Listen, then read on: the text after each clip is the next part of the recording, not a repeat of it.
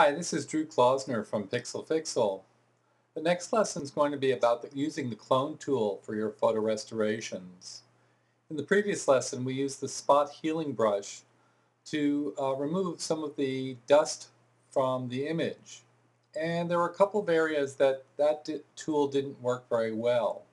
And now I'm going to show you a very powerful tool that will do something different than the spot healing brush, and in some cases it's the only tool that you can use. So let's get started. The clone tool can be found here on the toolbar, and it's sometimes called the stamp tool, clone stamp tool, and that's the one that we're going to be using. Now you need to adjust your brush size, and this is very important with the clone tool, to find a good brush size. And a good brush size is one that will cover the area that you want, not be too large and not be too small. And only through using this tool will you get the hang of this. I'm going to start here with size 13. Now, there are different ways that you can use the clone tool, and I'm going to be using it in the normal mode right here.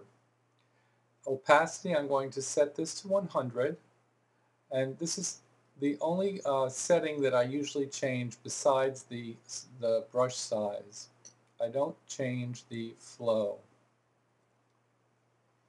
And it's good to have this on aligned, and now I'm going to show you how to use this. When you press the Option key on your keyboard, you'll see that the tool changes to like a target, a round circle target.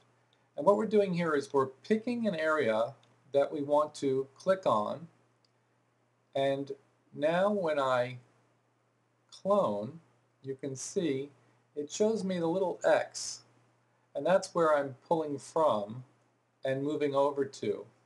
I'm going to change this to 50, and you can see what I'm doing here.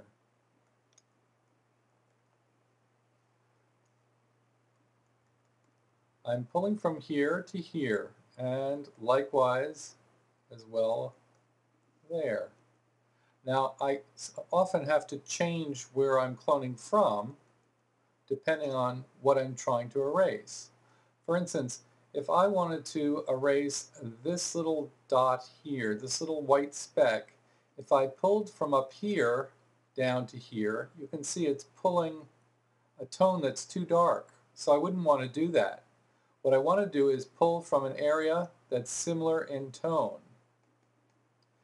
Now, one of the other aspects of the clone tool that you have to be careful about is that you don't use it and show a repeating pattern.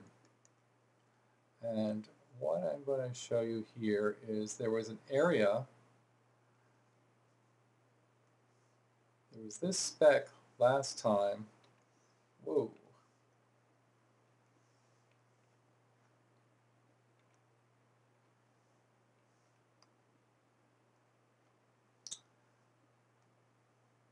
Oh, this speck,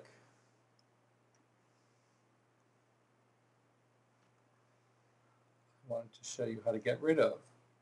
So I'm going to go back to using the clone tool, and I'm going to, in this case, make my brush size smaller because it's too large. I'm pulling too big an area, and that's going to be it.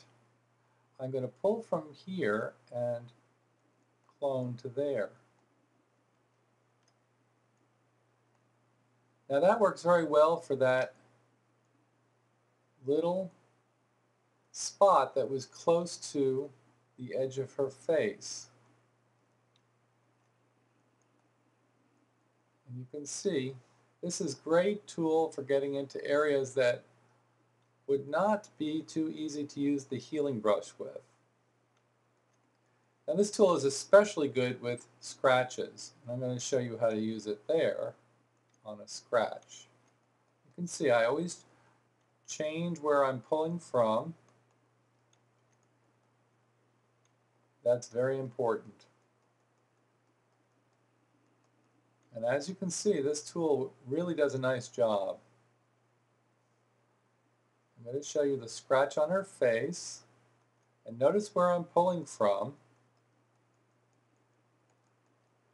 because that's very important in trying to erase something.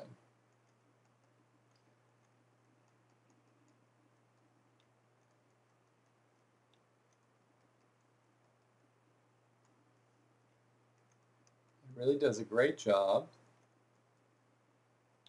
And before you know it,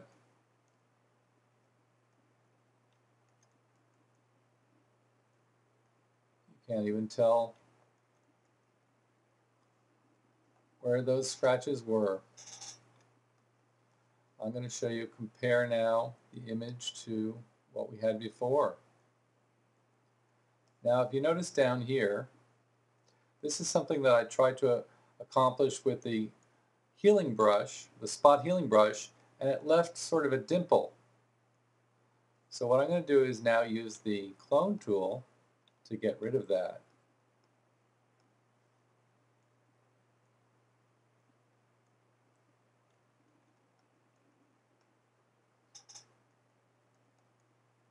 So the clone tool is very useful for getting out scratches and other kinds of marks that you can't use the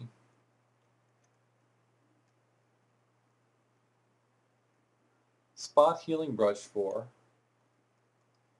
And it does require some practice, both in adjusting the size, knowing the right size, and figuring out where to pull from so that your image